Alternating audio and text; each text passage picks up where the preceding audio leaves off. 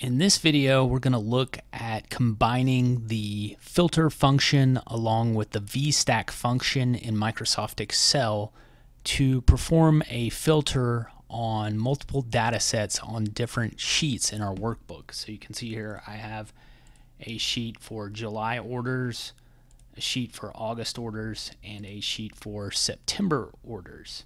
And back on this summary tab, I want to perform a filter on all three of those data sets to filter on orders that are greater than or equal to $250.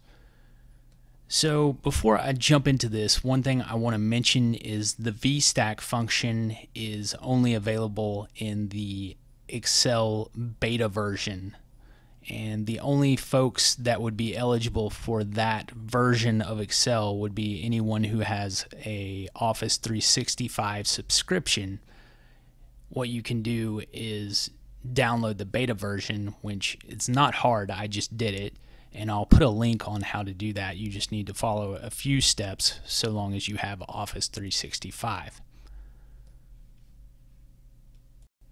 So the first thing we want to do is convert each of our data ranges on each of our three sheets to tables. This will just make our life easier when we're referring to those range references in our formula. So I'm going to go to the July order sheet, click anywhere in this data range, hit Control and T. This dialog box will appear, create table. It will automatically select all of the adjacent cells. Click OK. This will convert that to a table. This table design ribbon up top will be activated. It gives it a generic table 1 name. Now if you want to change that, you can right there. It's not necessary. I'm just going to leave it as is.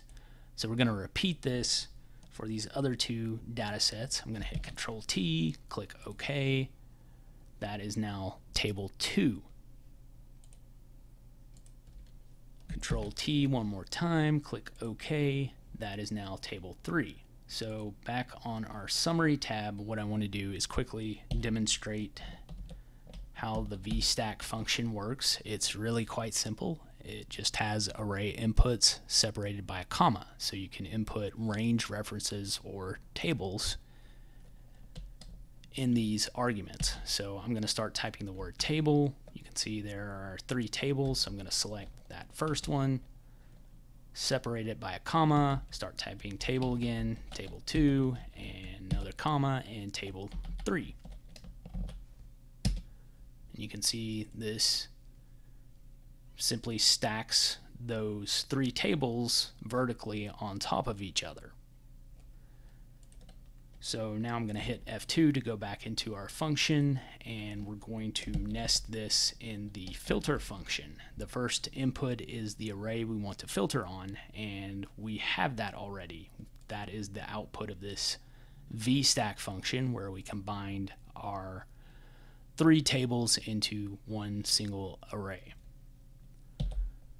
So the next input of the filter function is our criteria, the column that contains the criteria values we want to filter on. So again, we're going to use the VStack function to combine our tables. So we have table 1, but this time we need to reference a specific column in each of those tables. So to do that, you can add a set of brackets right after the table name, and you can see that those are 3 fields for our table. Our criteria column is the order amount column, so that's what I'm going to select. I'm going to repeat this for table 2 and 3.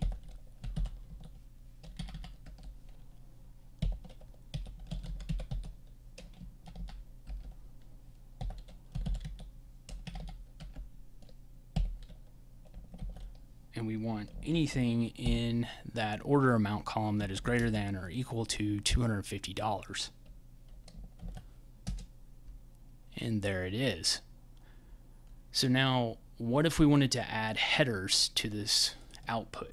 What we could do is nest what we already have in another VStack function And for our first array input, what we're going to do is inside curly brackets add a manual array of headers with text values. So our first header is order date, comma, then we have order ID and order amount. So after this curly bracket, I need to add another comma. So this is our first array of text headers. Then we have our second array, which is the output of our filter function. Comma separates the two. And we just need to add a closing parentheses. So now we have the output of our filter function along with headers. Well, that is all for now. Thanks for watching. Please remember to subscribe.